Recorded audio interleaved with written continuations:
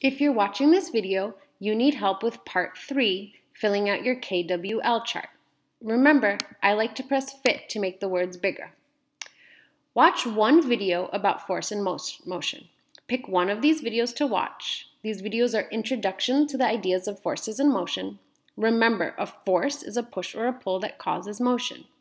So you should have picked one of these videos to watch, only one. You can watch more if you want. Click here and click to watch the video. After you've watched one of those videos, you're going to pick a second video to watch about physics in real life. Pick one of these 4 videos to watch. Understanding forces and motions is the first part of understanding the part of science called physics.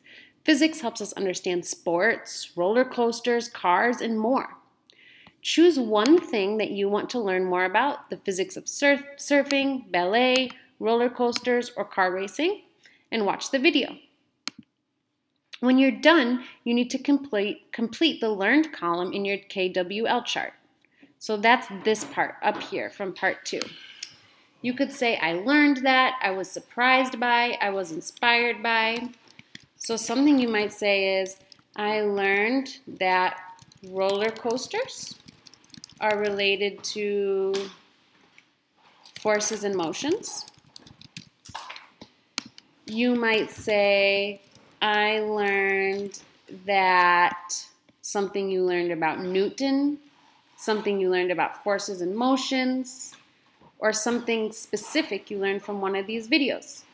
Try and come up with 5 things if you can that you learned.